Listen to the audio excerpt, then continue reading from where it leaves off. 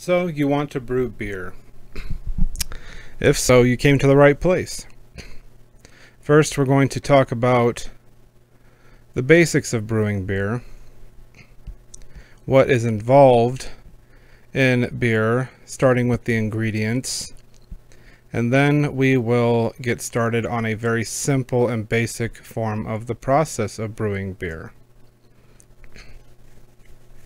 I'm going to do my best to put it in the most simple and easy to understand terms that I can. Beer is not really a simple thing. It is very complex, although it only includes basically just a few ingredients. But there are so many different variables and varieties in the things that you can put in beer that make it complex in that way. But for the sake of this video, we will talk about beer brewing in its most basic form and get you started on making a simple and drinkable beer for your first time brewing. Whether you want to start out brewing extract or jump into all grain like I did, I will show you the way to do so. Okay, let's get started talking about what beer is actually made out of and how it's made. In some countries, it is a requirement that beer be made of only 4 ingredients: malted grains, hops, water, and yeast. These 4 basic ingredients are what comprise the majority of what beers are in the world right now. Historically, beer has been made from all kinds of things, and nowadays wouldn't even be considered even being called beer at all. Which, if you thought about how the Egyptians made beer at one time, they would cook bread made from grain, and they would have people chew the bread with their own saliva and then spit the bread back into a pot, and then mixed with water and herbs and spices and stomped on in vats, and then the material was allowed to ferment naturally, and then it would be strained again and served to the pharaoh and other people in his court. Nowadays, if we had someone else chew up the grains and spit into a bucket to make beer for us, we wouldn't be as excited about it as the Egyptians were. Nowadays, beer is made by crushing malted grains like barley, wheat, and rye, and steeping them in an infusion of hot water to allow the enzymes in the grains to convert the starches and carbohydrates in the grain into sugar. Sugar that yeast can ferment. If you're not familiar with yeast, I'm sure that you have probably baked a loaf of bread or seen people make bread or any kind of bread products. Yeast is a living organism that takes starches and sugars and converts them into carbon dioxide gas and into alcohol. Although you don't really taste alcoholic bread dough, the yeast does create a small amount, but it usually gets baked out. But over the years, people have found out that there are certain varieties of yeast that actually produce better results with beer and favor the sugars that barley, wheat, and rye malt produce. The first part in the brewing process starts out with what is called a mash. A mash is when you infuse water of a certain temperature into crushed grains to let them steep and allow the enzymes to convert the starch into sugar. The basic home brewer is going to deal with one range of temperatures to produce a wide variety of beers at home. There is an entire science to what is called step mashing, when you start out with one temperature and gradually raise that temperature to different points in order to break down certain things in the malt. But for a new brewer or beginning brewers, that can easily become the hardest part of the entire process. So we're going to stick with one temperature today, and that's about 152 degrees Fahrenheit. We will discuss the entire range of saccharification temperatures, or saccharifying temperatures, however you want to pronounce it. The range in which the enzymes amylase and beta amylase, or alpha amylase and beta amylase, when they convert the carbohydrates in the grains into either fermentable sugar or unfermentable sugar. The beginning of that range starts at about 145 degrees Fahrenheit, and the higher end of that range goes up to about 165 degrees Fahrenheit. 162 degrees is closer to being your maximum temperature without risking destroying all the enzymes in the grain. The lower the temperature in that you mash at, like let's say 145 degrees, will produce a much more fermentable wort. Wort being the name of the liquid before it's fermented by yeast. But let's say I mashed a beer, or I mashed a set of grains at 145 degrees Fahrenheit for 90 minutes. The more alcohol you want from it and the drier you want your beer, you mash at that lower end of that range, starting at about 145 degrees. It takes a little bit longer to do that, but you will get a beer with a little higher alcohol content. It will also be very crisp and dry and not have much mouthfeel or body. It has been said before that a little more fermentable wort sometimes has a little bit better foam producing ability. Now let's say that you mash on the higher end of that spectrum, let's say up to about 162 degrees Fahrenheit. At that point you will get a very rich, full-bodied beer that is a little lower in alcohol content than its lower mashed predecessor. If I mash a beer at 162 degrees, it will produce a nice silky mouthfeel. It will be very heavy, almost like a dessert beer, depending on the amount of grain that you use. If you only use 10 pounds of grain to make a light American lager or a light American beer, and you mash on the higher end of the spectrum, you're not really going to notice much of a difference in the outcome of that beer, except that it may be a little lower in alcohol content and a little bit more smooth drinking than being light and crisp.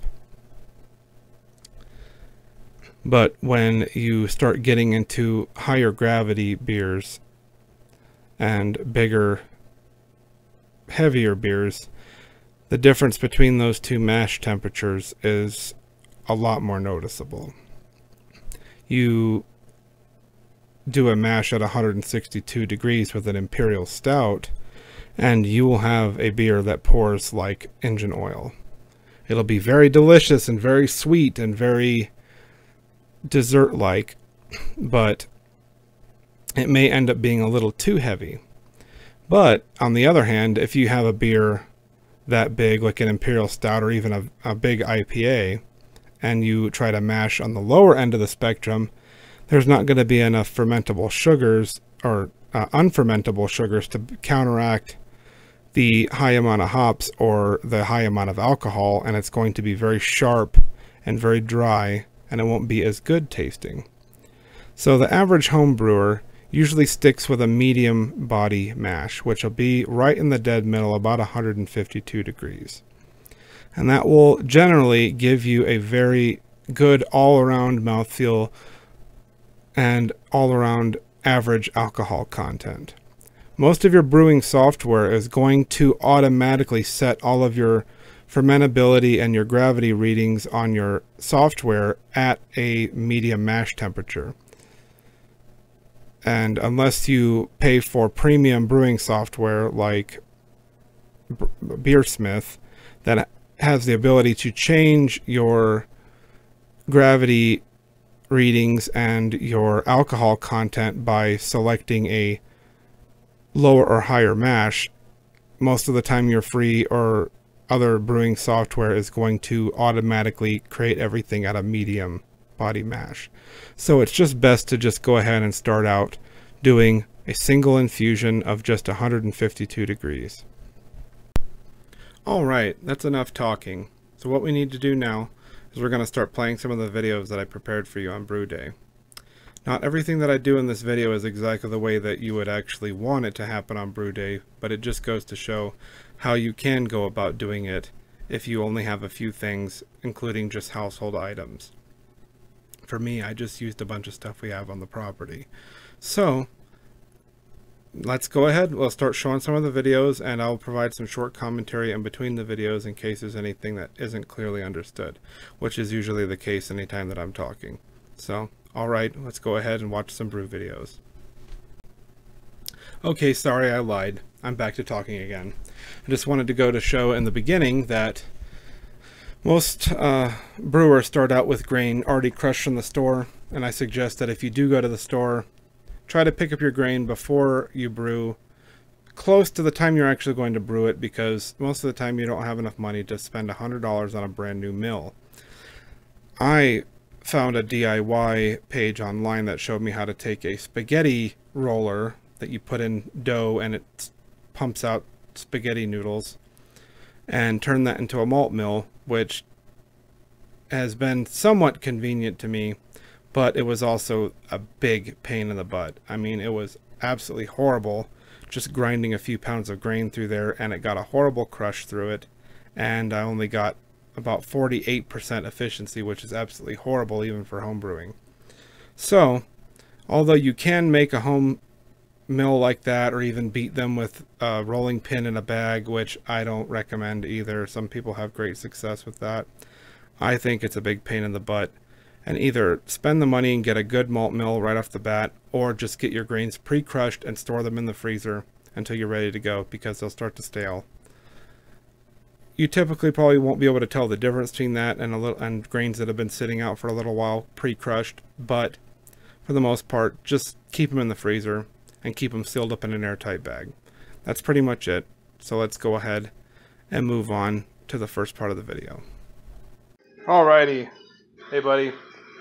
We are doing our mashing process. I just added a little bit of water in here. Mashing is when you add the hot water to the grains to allow the enzymes in the grain to convert into simple sugars.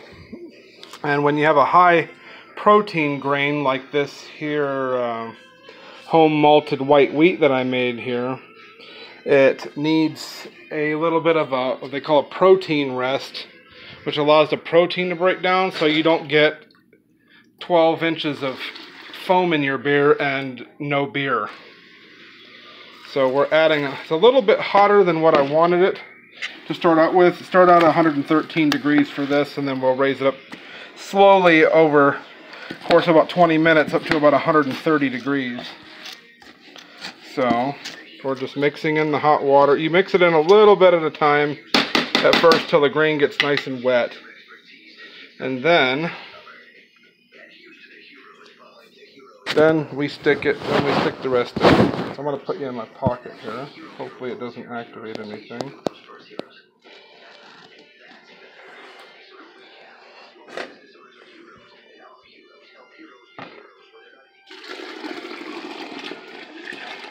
There we go. So, gonna mix this all around. Mix it up real good. I want to put the heat on, like number 1 and number 2 on the stove. This is supposed to be a 4-gallon pot. I've got another big one over there. I'm going to use that for some water distillation. Well, there's going to be water in it. So, alright, so we're mixing up everything in here. I just want you to see all these processes. I milled the grain. I'll show you a picture of that earlier. I've got an old pasta mill I turned into a grain mill, which is like the most crude method. It's even worse than using a rolling pin in a bag. And but here we got ourselves our starting mash temperature, or starting mash here.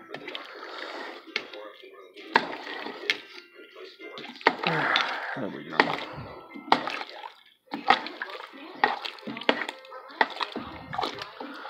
Sorry, it's kind of hard to stir this heavy pot with one hand. But see, we got a nice, oh, it smells so good. When I started crushing that that pale chocolate malt that I roasted, it just smelled like chocolate and coffee. It's all over. Just like really nice roast smell. So we got that. What we'll do at the end is I'm going to get a nice little grain bag. I've got one around here somewhere. I got to find it. But what I'll do is when this is done mashing, you need to strain it out and rinse the grains with hot water to get the rest of the sugars out.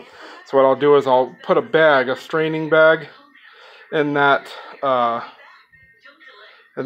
over there, and then I will pour the grain and the water through there, strain all the liquid out, and start the boil up so we can save some time. I need to measure the temperature here. Let this stabilized. God, it smells so good. There's no way you could even just know from here.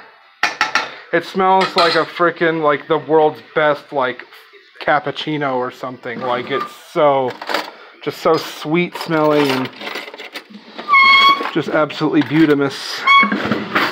So here we go. I'm going to get a nice soup spoon here.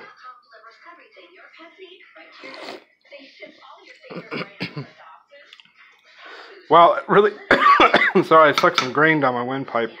Dude, that really does taste like a cappuccino. That's awesome. Okay, so I'm going to take the temperature here at 108, 110, 113. Perfect. Anywhere between 113 and 131 is typically a protein rest. So I'm going to turn the heat down.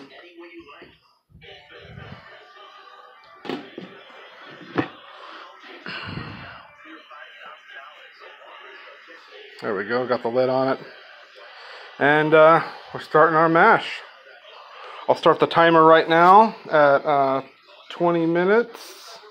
Mash temp, we're probably going to slowly raise our mash temperature up a little bit over the course of 20-30 minutes or so, because I want this protein in here to really get broken down. It's 100% wheat beer, which is not, you normally don't use 100% wheat in any beer because there's so much protein in it that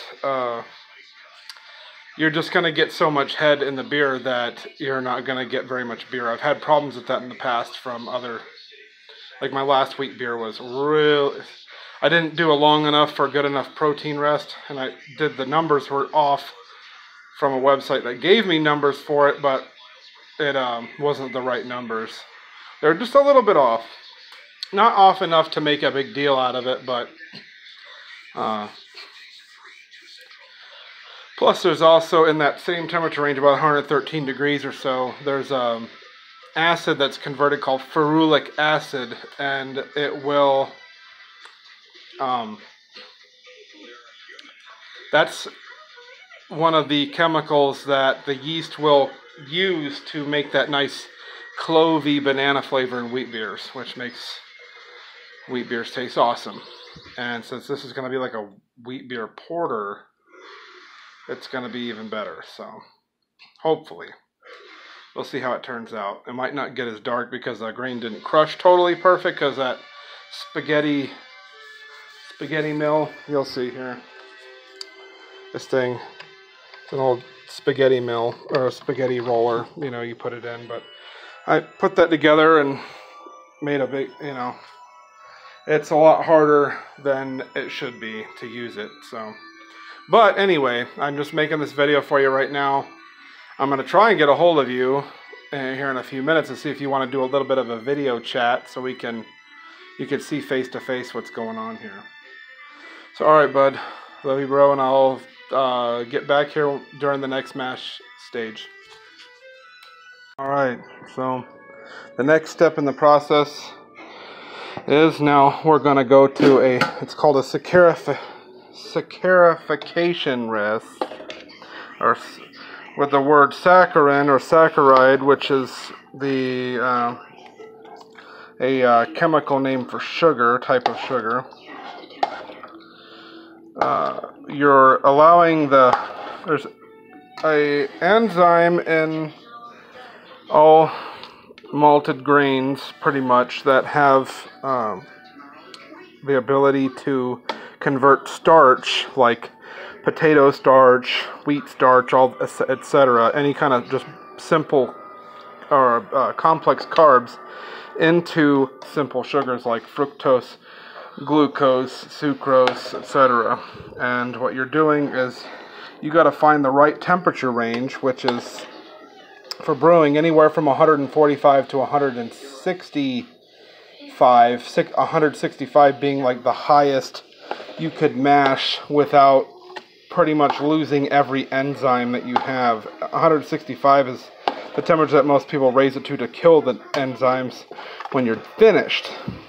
But what we're going for is about, I'd say about maybe 158.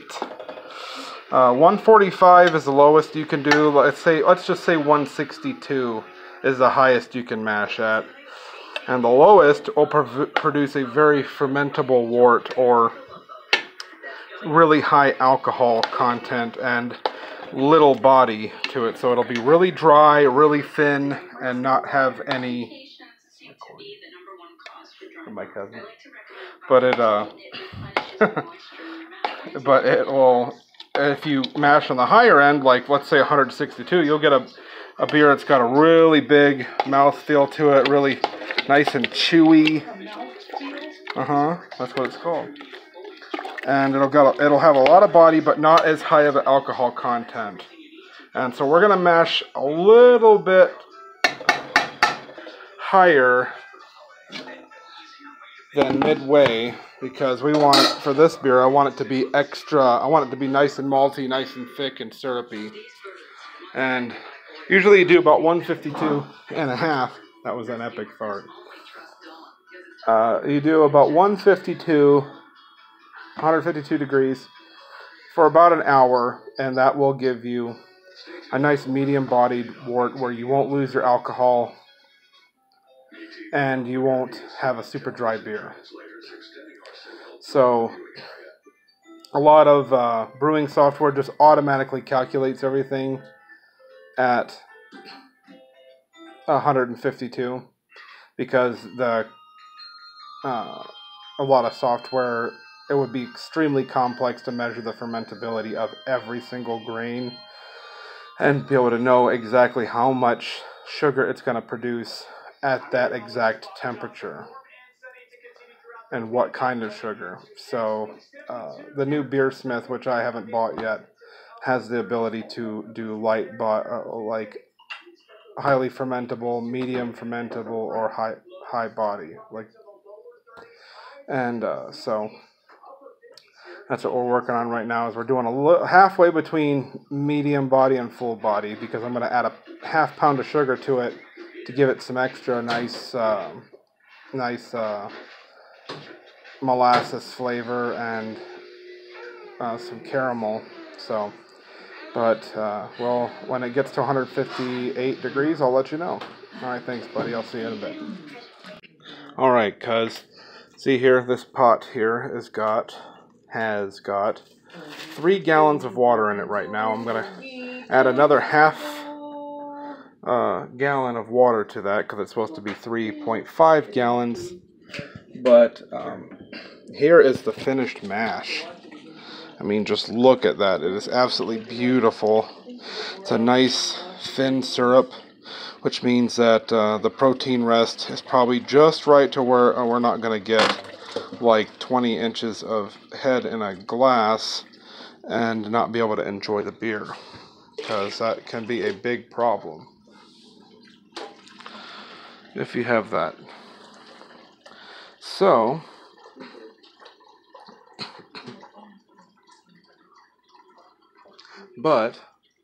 so we are almost ready to take the wort.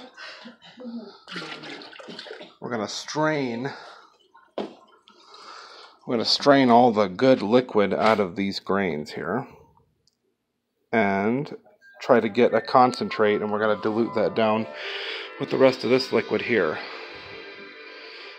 which is going to be pretty close to the brim of that. It's going to be a little tough to get it in there, but I might even have to actually go get my propane burner outside and set this up on the porch and finish the boil outside, because this is going to be pretty risky. So, alright buddy, I will take some more pictures here in a minute. When I start to strain the grain, I'll show you the process here. I'm going to do a very crude process of, I'm literally just going to scoop the grains in here. I'm going to take the grains out of here with a nice little, something like this. I'm still going to put a bag in the bottom. If I can find my grain bag, I'm going to put a bag in the bottom of this yellow pot here. That's nice and hot. I'm going to strain the grains out of here and put them in this other pot. Should be about that much of grains. And they're going to be nice. They're still going to have a lot of starch in them. So then we're going to take them and dump those grains after they leave all the good thick liquid. That's your first wort. Called your first wort. It's really thick. It's like maple syrup. It's that thick almost. And we're going to take the leftover grains that are still full of good sugar, and we're going to put it in that pot, and I'm going to dump it in there, in this pot here, with a strainer in it. So we literally are giving the grains a bath to extract every last bit of goodness from it. And then you'll see a thinner, really light, weaker version of the same thing over here. And then when we combine the two together, you'll get your pre-beer, basically, or pre-beer, because then we'll take it and put it outside, get the boil going. As soon as the boil starts, we will get the hops and boil for an hour to get all of our isomerize all of our hop oils and get bitterness in it to just the right amount. And then after that, then we'll work on chilling it and getting it in a fermenter. But right now, I'm going to go find my grain bag, keep checking this temperature till it gets to 175, and then we will pick back up from there. Alright. Okay, bro. So what I'm going to show you here, what I'm going to do here. It's extremely difficult to do with one hand. So I'm going to try to hold the phone like this. What we're going to do is I'm going to scoop some of this malt liquid over here. So scooping it up, there's lots of liquid in there. Take it, dump it in there. This is the easiest way to do it without doing a big pain in the butt process all at once. So you just strain all the grains out. See, it didn't get really crushed very well, so I'm probably not going to get bomb diggity efficiency like I should. But this is closer to how things are probably done 100 years ago, a couple hundred years ago, when they didn't quite totally understand everything. So I'm going to take this and pour that liquid right over top just enough. Then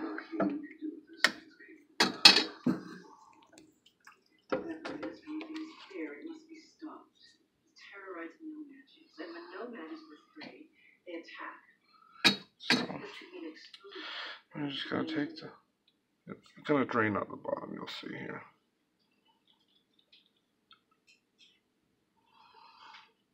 Strain. In this part, you don't have to totally strain everything out. It'll make it a lot easier if you get most of it out. But you don't have to get every bit of liquid, because we're going to take these grains and dump them in a water bath and rinse them anyway. But it just makes it easier to just get as much as you can out right now. Plus, that first wort right down there, that liquid is going to be so good. Oh my god. So I take that, take it in here, dump it. And this stuff, when it's done, makes excellent bread. So we just do that again and again and again, and I'll show you what the end process looks like. Over and out. Okay, cuz I'm going to show you something here. This is doing this without the proper equipment, aka the hard way. This is what it looks like. Okay, here I have this. It's supposed to be for honey. It's a straining thing. I put the grains in there, dunked it in this pot of water, and let it sit so I could wash out majority of the sugar into this water. That's why it's already dark. So now what I'm doing, because there's still a lot of sugar in there and the weave is too tight to let all of the sugar rinse out correctly. So what I'm doing is I'm putting sugar in here. I'm going to hope to see if I can get this to just go just right. Take this phone's in my pocket. See, if you really look down inside of here, there's a lot of good looking syrup in here.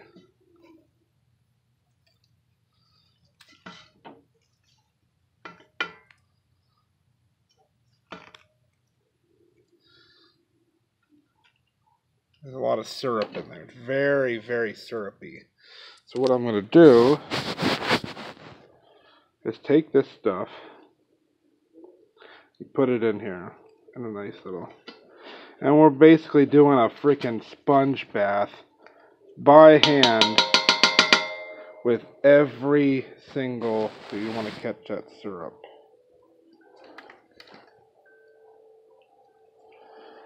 So what I'm going to do is try to pull this up a little higher.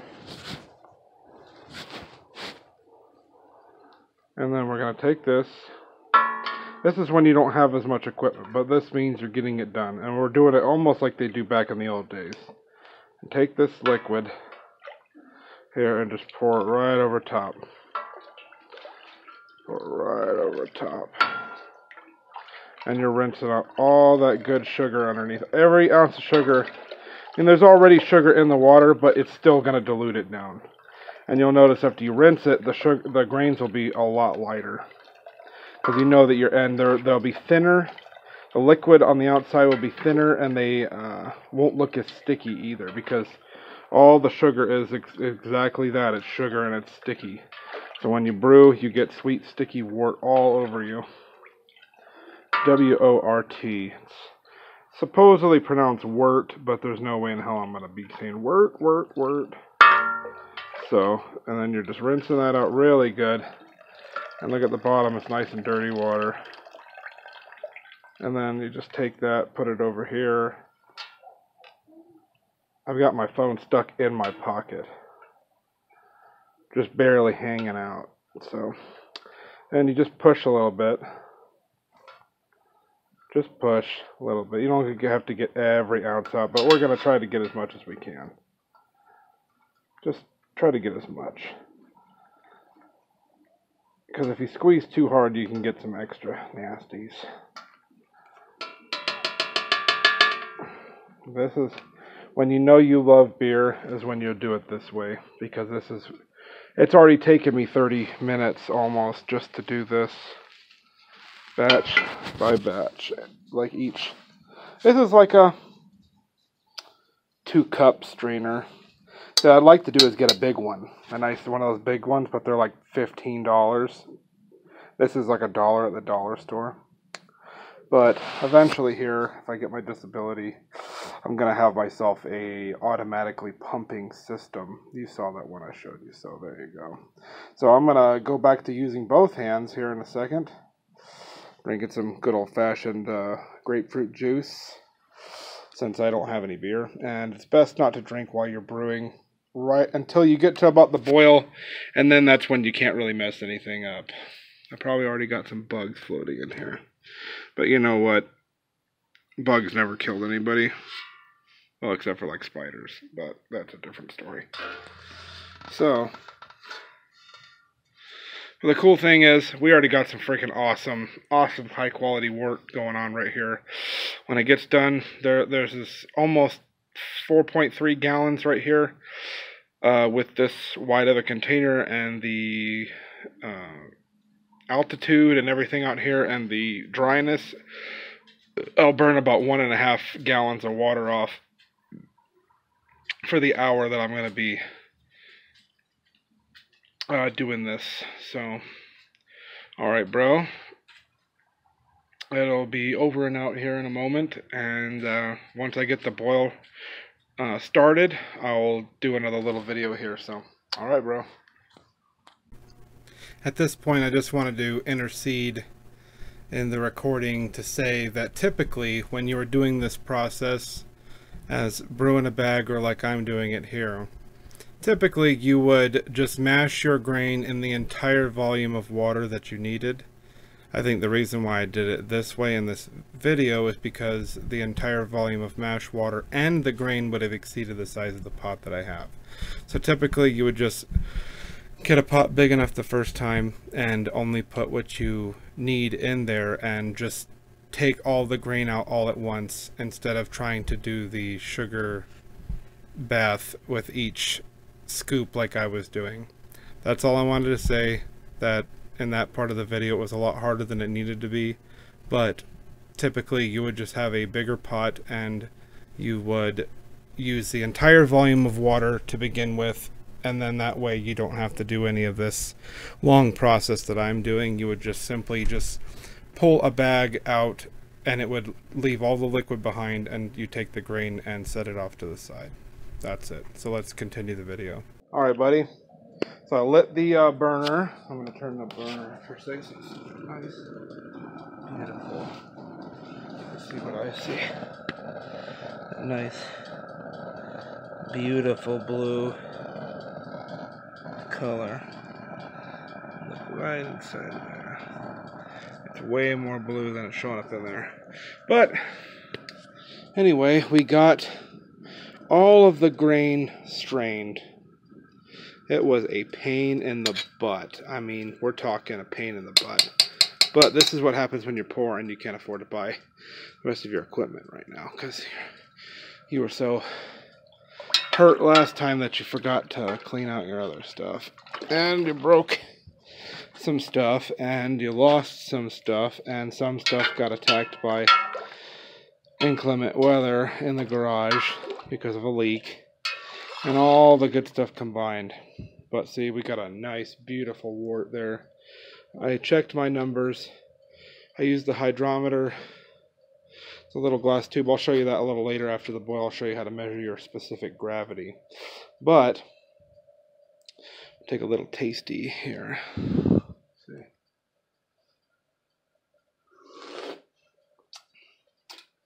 It's not too bad. It's a little bland, but that's because it's diluted down a good bit. But anyway, I checked it out. I ran my numbers. We got a specific gravity of 1.030, which means that there's 3. The water weighs 3/100ths of 1 part, or 3 parts per 100 more with sugar in it, basically. So if you had 1 drop of water, 3/100ths of that drop of water is sugar. So if there's 100 ounces in here, 3 ounces of it is pure sugar extract. But at the temperature I took it at, it's like 96 something degrees, and you have to compensate the hydrometer for a 60 to 65 degree reading. There's some kind of wild animal hair inside of my phone case here. But yeah, you change it for the temperature. Not calibrate, but you can adjust it. I'll show you here in my little dandy book that my beautiful and wonderful wife bought for me on our anniversary. It's this brew journal here. It's a craft beer brew book. I'm going to put on the light so you can see. Now, hold on. I'm going to stop this for just a moment so I can get my camera resituated. Here we go. We're starting over again. Because sometimes if I change orientation halfway through the video, it'll stick with that one and it doesn't show everything. But it'll show you all the table of contents. Plato, he was a wise man who invented beer. And in here you can write down your individual notes for everything. It's got conversion charts. It shows you what proper glassware, beer color reference, ABV chart, hops chart, and yeast strains chart. It's so cool because you can go in, it'll tell you exactly what kind of hops and yeast that there are to buy. I've got a conversion chart over here, pounds for cups for sugar additions. Shows Celsius to Fahrenheit and mass to volume, or yeah, mass to mass calculators for imperial and whatnot. And then you got your conversions down there. 1 cup is, you know, volume to volume, imperial to metric. So, and then there's your color charts. I'd say right now the color is to right there. I'd say it's about a 17 SRM. It should be about 22. It was actually supposed to be like 35. It was supposed to, or right between there and 30. Almost all the way down to the end. So it's not quite black, even though it looks pretty black in that picture. But it would be about 30.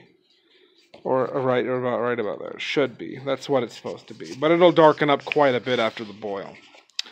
See, there's your glassware references and charts and stuff. It'll tell you what kind of beers that you're supposed to put in there. I'll take a little snapshot of this and send it to you. And then here's the ABV chart. See, with a hydrometer, it's a little glass tube that you stick in any kind of vessel. Like, you know, you got like a nice tall, thin, like a beaker. You fill it up with liquid high enough, and depending on the amount of dissolved solids in the water, it'll actually make the water resist weight. It'll make the water cause buoyancy in the weighted glass tube that goes in there. And depending on how much dissolved solids are in your liquor or your wort, that it will actually push up on the hydrometer and tell you the contents of the water that it's in. So, like here it says, if we just, like raw beer, just threw it straight in the fermenter, it'd be, you're looking at 1035. It's supposed to ferment down to, I'd say, about 6 or 7. So it would be like 3.5 to 3.6 ABV. It'd be pretty low right now. But since we're going to cut it down, we're going to boil it down. It should take that beer down to like 40 something, 47. It's supposed to take it to about 6 ABV from my computer. And what I checked, and the amount of sugar that I got extracted, it took me down from 70% efficiency to 60%, because the crush that I had with that roller mill was not very good. But my computer says it should be about 6% post-boil. So we're looking at, it should ferment down to right about, I guess, 0. Well, no, it's supposed to go to let me see here.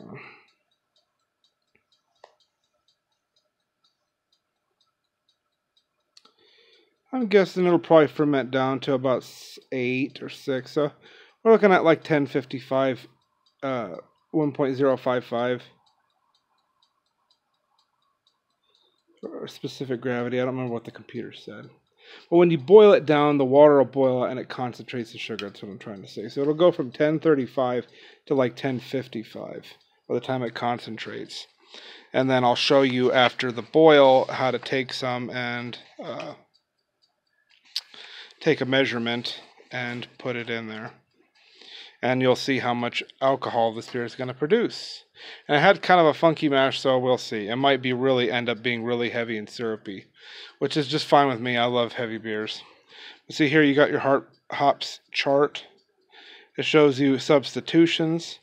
Like here, like let's find the one that we got today. I have left over is Galaxy, and it's right here. Here we go, Galaxy. It's an Australian type. It's for bittering and aroma, 11 to 13%. And the cool thing is, mine is at 14.3%, which is a lot higher alpha acids. And the good thing is that with a German style beer like this, they're usually German wheat beers are typically very low. Like we're talking like 12 to 17 IBUs, even for a big beer like this, because you really want that malt to shine through. So, like here, the thing is that when you use noble hops, which are like the noble hops are like your original strains of hops that people started out with, that were just, they were your standard all-around hops. They're just kind of like noble gases. They're very stable. They're just a good all-around hop. They're the originals, and they were all very low. They were, cultivated wild. And don't quote me on all of this, but it's, this is from what I know. And so with noble hops, they're like 4% alpha acids, and all your new modern varieties are like 10 and up. But like, see Fuggle right there. You can see Fuggle. The UK version is 4 to 5.5%. It's good for English style beers and lagers. You can substitute with US Fuggle, Styrian, Golding, or Willamette. And the profile is grassy, floral, herby, hoppy, and it says waddy, but apparently it's supposed to be woody, which I like wood flavored. But Galaxy right here, read the description on that. It says Galaxy, bittering and aroma, could be used for both pale ales, IPAs, barley wines. Possible substitution: Simcoe, Citra, Amarillo.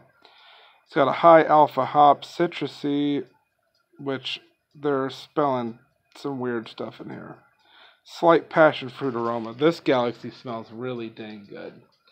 And I read a long time ago that if you wanted to make a really good wheat beer, that sometimes the amount of your really low acid hops is, you have to put a lot in there. You have to put a lot more than what you would with other types of hops, and the more vegetable matter you put in there, the more problems you might possibly have from those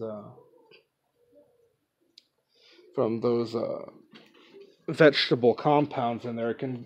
You can get more like vegetal matter. Ah, son of a biscuit.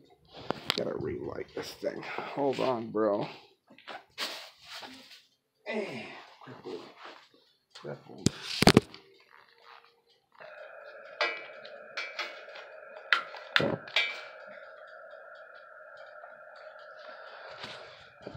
So,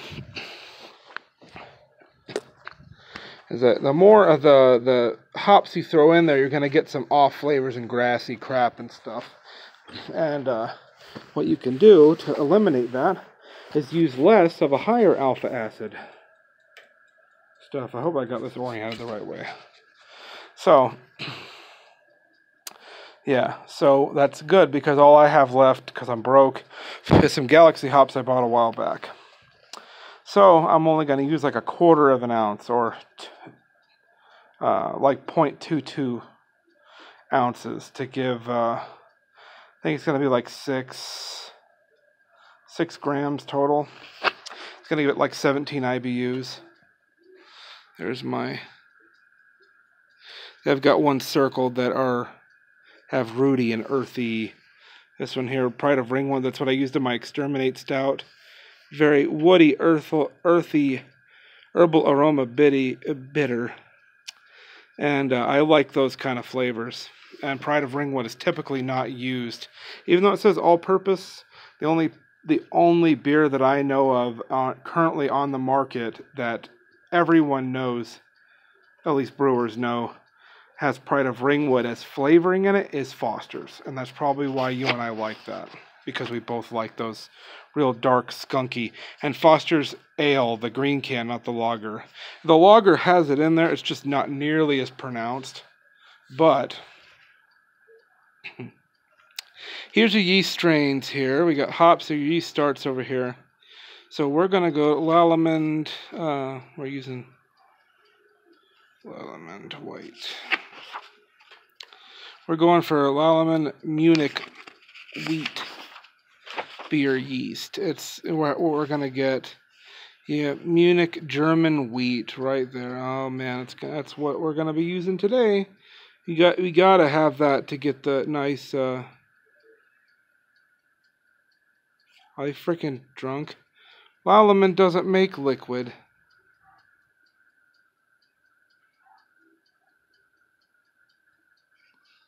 These guys are retarded. I noticed that this is extremely well put together. I mean, it is extremely well put together, but there is some mistakes in this book, like spelling errors, and this one right here, Munich German wheat yeast, it says that it's a liquid. It is not. It is not a liquid. It's dry, because that's what Lallemand is famous for. Lallemand and Danstar, they're the same company. But it says liquid is supposed to be dry. Muttons, White Labs, liquid, Mangrove Jack. Dry. No brewers, dry. Lallemand Windsor. So see, all of Lallemand's are dry, and they just have that as, that's just a mistake right there. But the optimum fermentation temperature apparently is 63 right on the nose. And that's going to be slightly difficult to accomplish, to get it right on that nose, but I'm going to try anyway. I might have to clean out my my wine fridge and put an airlock in there and keep it at 63, which that's not too bad because it perfect place to do it. All right, bro. So we're getting the boil going here. Should be starting any minute now. I wanted it to get a nice slow boil started because I don't want to waste my gas. Because if you try to put the heat to it right away, it just all blows up the sides. So, see, I'm getting ready to add some more notes here about what's going on here. And I will show you when the boil gets started. See, you can already see it rolling a little bit, which is pretty awesome. I love to watch that. And what happens during the boil is... Here, I'll turn the light off. What happens during the boil is that the yeast, not the yeast, the protein in the beer and the liquid starts to coagulate and it starts to cook, and it cooks all the leftover stuff. It gelatinizes the leftover starches. So there shouldn't technically be any leftover starches, but you know, this is a very crude process that I'm doing right now because of the lack of proper equipment. So there's going to be some leftovers and stuff like that in there, but it's not bad because the yeast can still technically convert that stuff. You know, some of it can over time. But what we're looking at right here is magic waiting to happen, and it smells so good. Oh crap, well, it's going to taste like my coat. Oh god, that smells so good, dude. You have no clue. So, we're making beer, bro. Making beer. So what I'm going to do is I'm going to sign off of this for right now. I'm going to have some grapefruit juice and get the heat cranked up here.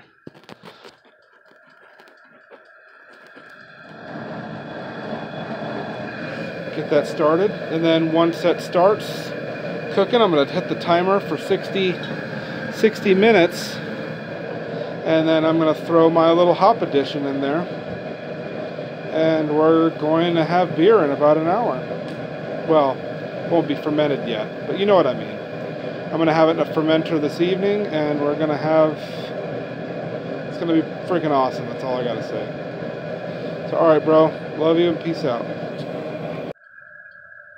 Having a great time, bro. There's the malt over there. Already put the hops in. Having a great time out here. You gotta love this aluminum pot. I barely have it just turned on, and I've got a good rolling boil right there. And that's a nice thick. That's gonna be my water purifier here in a little while. So now our boil is done. So now what we're going to move on to now is the post-boil process. First thing you do after the boil is you try to get your pot into the sink.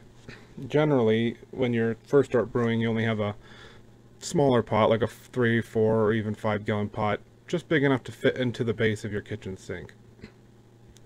And usually brewers have to start out by just sticking that pot in the sink, and you're going to fill the sink around the pot. Don't get any water into the pot itself. You don't want to contaminate your beer, because it's nice and, we'll just call it sterile for the lack of a better way to put it. It's been sanitized by the heat. And that's what's going to make your liquid a perfect breeding ground for all sorts of bacteria, but we're going to give yeast the first shot at making that their new home. So first off, typically from your standpoint, unless you invest in a nice immersion chiller, which is like a copper coil with tubing hooked to it, that you can pump cold water through the tubing into and put that inside the liquid, and it will like act as a heat exchanger. It will allow the cold water to pass through the coil and come out hot and cool the liquid down. But as a home brewer and just starting out, you're probably going to just be doing the pot in the sink method, which you're going to fill up a sink full of nice cold water, about halfway full, and then you're going to take your pot and stick it in there with the lid on it. Then you're going to let it sit and get nice and cold, or at least down to no greater than about 90 degrees if you're going to use dry yeast. You really want it to be about 80 to 85. With dry yeast, you can technically just pitch it and throw it directly in there, but a lot of dry yeast, they want you to take a little bit of tap water or bottled water that's just been opened. I use bottled water right out of the bottle, a brand new bottle, so that it's clean enough for the yeast and clean enough for what you're going to use it for. And you mix a little bit of the bottled water with the yeast powder and let it reactivate and turn into a cream. And then you're going to take that cream and dump that into the liquid before you put it in the fermenter, or when you put it in the fermenter. So what you're going to do is put the lid on that pot. We'll reiterate this one more time. Put the lid on that pot, put it in a sink filled about halfway up with nice cold water, and let that sit in the sink. And eventually you'll go by and check, and the water around that pot is going to get very hot because it's exchanging the cold water, the heat from the pan into the cold water around it. And you're probably gonna have to drain the sink, fill it back up again a couple times in a row to get the liquid cooled down. You don't really want to stick anything in the pot at this moment, like unless you really want to chance it. You can sanitize a nice spoon. You're going to need to get some Star Sand from your local brewery or brew supply store, and you can mix it up in a bottle with some filtered water, and you can spray a utensil like a spoon down and stir that pot and help try to get the heat to move around a little bit better. So once it's nice and cool, that's when this next process will start. What we're going to do is we're going to take a hydrometer reading. First, you get a large, tall, thin vessel like the one shown in the picture here. And I chose a cheap beaker off of Wish. It cost about $2. It holds, I think, 100 milliliters of liquid, which is just fine. And it's the exact dimensions, about 7 inches long and about 1 inch wide. Just the perfect dimensions of a hydrometer. So what you're going to do is fill that up about 2/3 of the way up with liquid from your cooled wort. You're going to take a quick temperature reading with your instant read thermometer, which you can find at any department store like Walmart. You can find it in the grill section. The grill thermometers are a little bit cheaper than the ones straight for the kitchen. They can be a little wonky with their readings and temperatures, but you want to get your reading of your temperature right away. Then put your hydrometer in there. Make sure that there's enough liquid in the tube that the hydrometer can bounce up and down a little bit if it has to, but you do not want it to touch the sides of the container or touch the bottom because it'll give you a false reading. So what you do is, like I'll show in the picture here, is you'll start to see the numbers on the side of the tube, on the glass tube that goes in there. That's the hydrometer, and it will tell you how much sugar is dissolved in your liquid. And you want to make sure you write this down. And once you do, you can look in that little handy book like I showed you, or you can look up online and find out your temperature calibration. So if, let's say if it's at 100 degrees, you can add 6 points to that reading. So if it shows 1.040 for your reading at 100 degrees Fahrenheit, then you can add it and compensate for the temperature by changing it in your notes to 1.046, which is a good way to do it. So as long as you know what your original gravity is before fermentation, you'll know what the alcohol content is afterwards.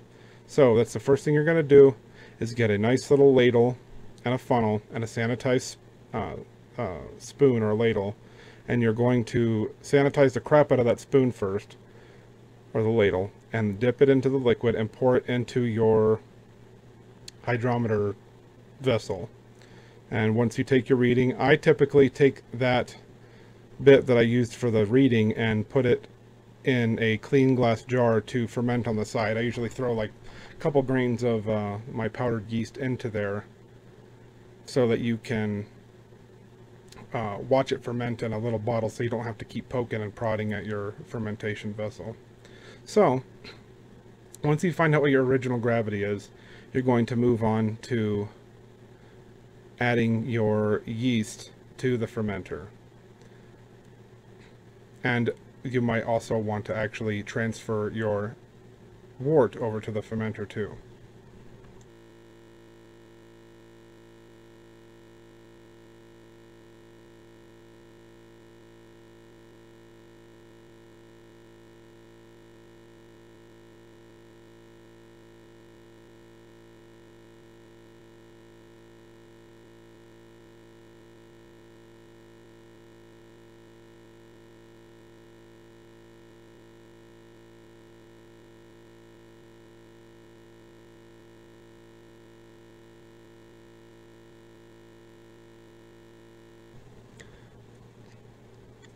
The hardest part about this phase of the brewing process is trying to get your liquid from the brew kettle into your fermenter without making a big mess, losing all of your liquid, or contaminating it on the way in there. In this picture here, I used a funnel, a large funnel, and I used a sanitized ladle to ladle around a third of the liquid in through the top of the PET plastic fermenter there. PET plastic, or PET, is a type of plastic that is very similar to glass. It has very good handling. It doesn't cause any off flavors, and it's resistant to all sorts of things. It's very easy to clean as well. That particular bottle there cost about $22, I think, at the homebrew store when I did buy it, and I'm very glad that I did get it, because it's very easy to brew in. But anyway, at first I poured or ladled about a third of the liquid in there, so that when I finally did tip the pot to pour it in there, it wouldn't just run down the bottom of the pot. Kind of like when you pour coffee out of a coffee pot, and when it's so full, it just likes to run down the lip and underneath the bottom of the coffee pot when you pour it. That's what happens, except you have it with like liquid gold that you just spent the past 5 hours trying to turn into a finished product, and when you watch it run down the sides and down onto the floor or down the sink, it will literally make you cry. So just be careful when pouring it into your fermenter, and then once it's in there, add your yeast and shake it up really good. So you don't need to shake it up and down or anything special like that, but what you can do is just grab the jug and grab it by the neck and swirl it in a circle counterclockwise or clockwise, which will be more than sufficient as long as the yeast is basically mixed up in there pretty well. You're just going to pour a little bit of shot of about anywhere from 2 to 4 ounces of the yeast liquid that you reconstituted from the package, which I highly recommend starting out with dry yeast. It's very forgiving, it's very easy to use, and you can make some great beer with it. I started out using liquid yeast. I wanted to start out the hard way from the very beginning, and I have eventually moved to dry yeast just because it's extremely convenient. It's so much cheaper, and I can keep it around for whenever I want to.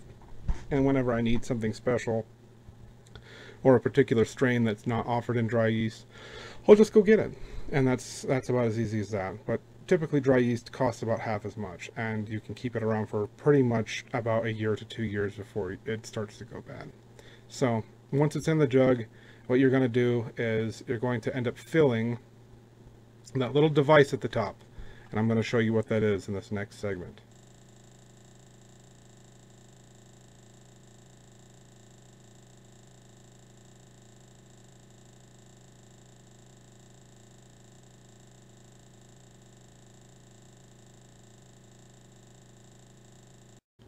Alright, that little thing that I was talking about on top of the fermenter is called an airlock. An airlock is a small device that allows gas from the fermentation inside of the vessel to escape without letting anything else like bugs, oxygen, or other contaminants inside. As you'll notice, the one on the left is called an S-type airlock. The set of bubbles in the middle where it starts to curve, kind of like a,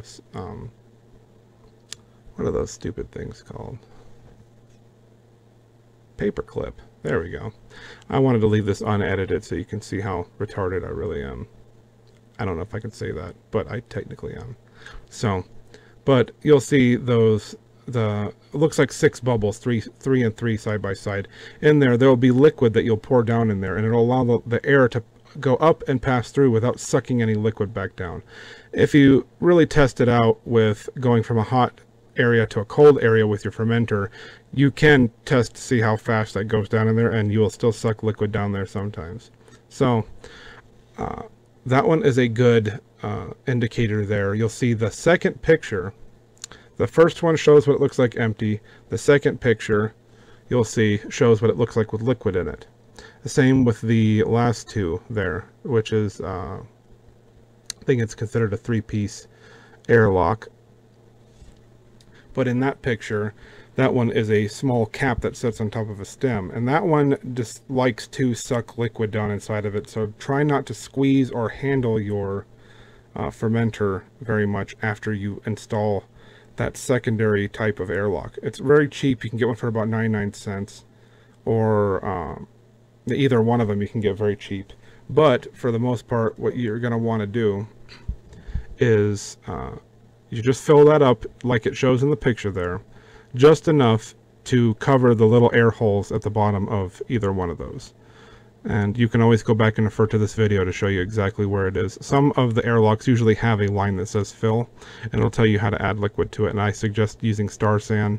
Some people will even use Everclear or even vodka, because if it gets sucked down in there, it won't contaminate your beer, and you won't be able to tell that it's in there because it's already alcoholic. So for the most part, you understand what an airlock is. You're going to be installing that with a bung on top of your new fermentation vessel. Now I move on to the next part.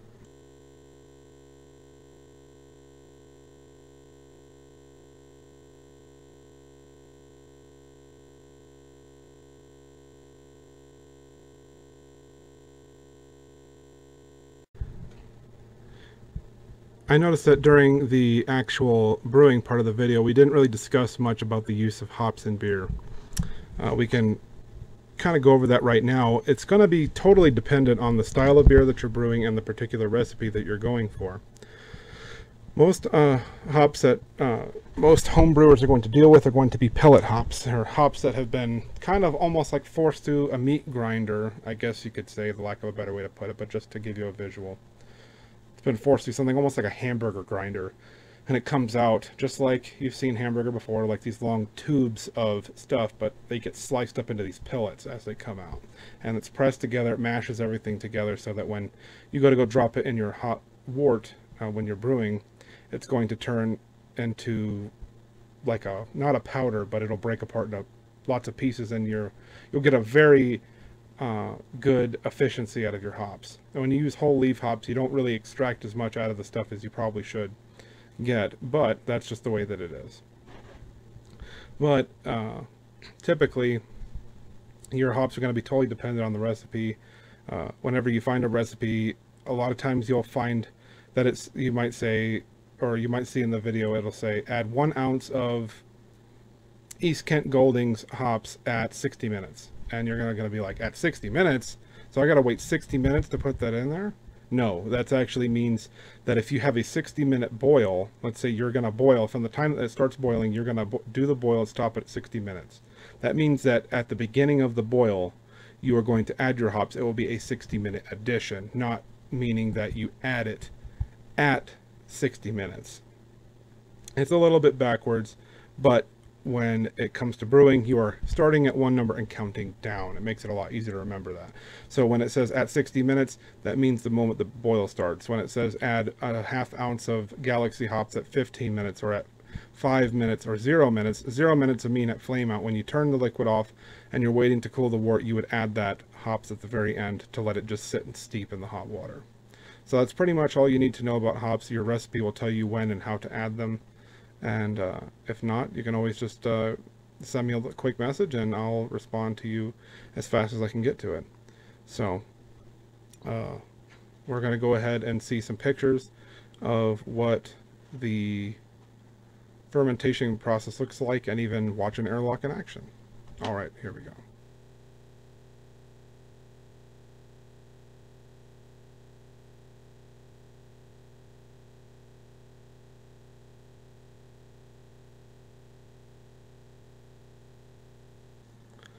Alright, in this photo, this shows the following morning when I finally got up and we're getting ready to leave the house to go run some errands and go to the doctor's. I just wanted to stop and take a little picture of what the fermentation process looks like. And this is a pretty neat little picture here showing what Krausen, or the yeast, the layer that they build up on top when they start to multiply. And the German call that Krausen, when it forms that nice little foamy layer on the top. That's yeast actually working together in a network on top, along with proteins and carbon dioxide gas. So here's where the picture kind of gets brightened up a little bit, and you'll get to see that. So the next little part here, I'm going to show you what an airlock looks like when it's actually moving and operating. You'll see the liquid pushing up under there, and it'll show you a little bit better about what is going on there. Plus, you'll actually get to see the yeast working in the beer, which is one of the coolest things ever, to watch the beer rolling and toiling inside, because the yeast are literally just churning in there like a rolling sea. So here we go, we're moving on to the next segment, and you get to see something beautiful in action.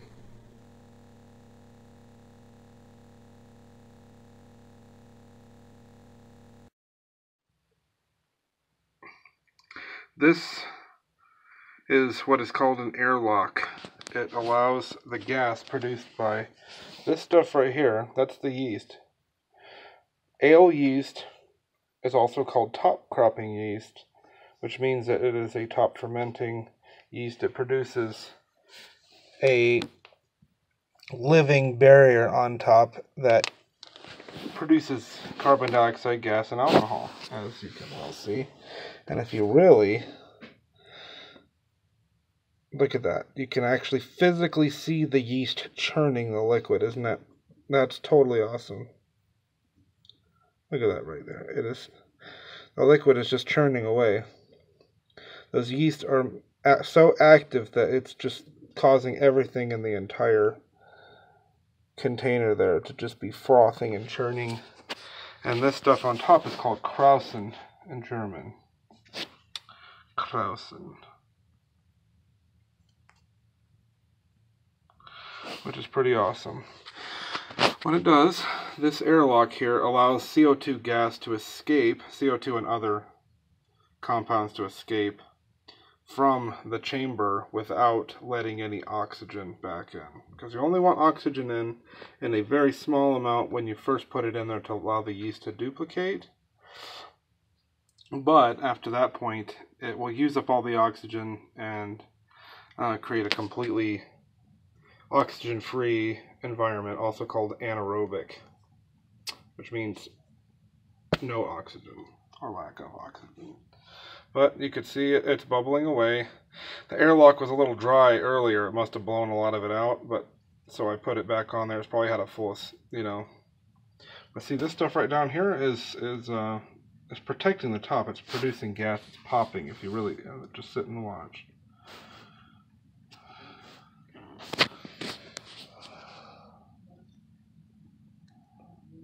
So you just sit and watch here. Look at all that popping and churning and all that stuff in there. Yep. Can I look at your stein? Yeah, sure. Let's see, you can see all that stuff popping in there and everything. So that stuff's working hard, and it's got I can already smell that wonderful, yummy banana bread flavor. So, all right, buddy, that is fermentation at its finest. In about a week, I'll check the gravity on it, and we will see what we're dealing with. All right, buddy. All right, now that you've seen everything from beginning to end, you can see that the next step that's going to happen is going to be preparing the beer to be drank. At that point, it's best to leave that to another video, but I will still explain it in a small amount before we leave. Usually when you get done fermenting your beer, you make sure that all the sediment is dropped out. You leave it to clear a little bit. Sometimes you can put it in a cold place, like a large refrigerator, or even outside in the cold for about 12 hours or so, and it will cause all the extra sediment and unnecessary yeast to fall out of suspension and form a nice sediment at the bottom. Then you can use an auto siphon, which I would recommend that you get an auto siphon before you start to brew, because using a regular siphon is very, very hard and easy to contaminate trying to do that the hard way. So I'd recommend getting an auto siphon, and you can pump your beer literally, from the reservoir or your carboy or fermentation vessel of whatever kind, and you can pump that into a bucket with priming sugar. Priming sugar is an extra dose of sugar that you'll give to your beer right before you bottle it, or in the bottle, to allow it to produce some extra gas to carbonate itself. Once you add that sugar and add it to your bottles, you transfer the beer to individual bottles. It'll take about 2 weeks. You don't really want to test that any earlier. Sometimes beers with a little bit higher yeast content, normally, like wheat beers, are going to be real easy to have a lot of sediment in your bottle and a lot of extra yeast that you don't really need. But it's probably going to happen on your first few batches. It's still easy to do.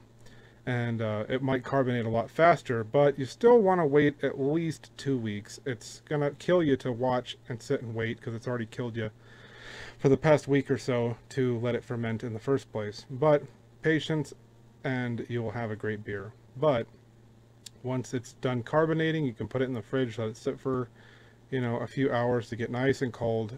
It takes a couple hours in the cold for the CO2 in the bottle to actually absorb it back into the liquid. So you want to make sure that not just till it's chilled, but chilled and set for a couple of hours to allow time for that CO2 to absorb in there and stabilize, so that you'll have a good tight carbonation that will not come out of solution the moment it hits your glass, which is what happens when you try to chill a beer really fast.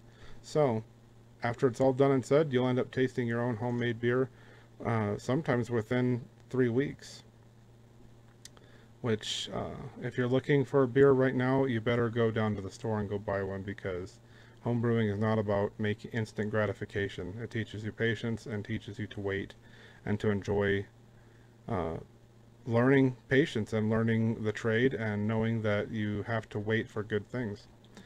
You like to, a lot of people like to age beers, and when you have learned to let a beer sit to make it better, then you will have a great time brewing.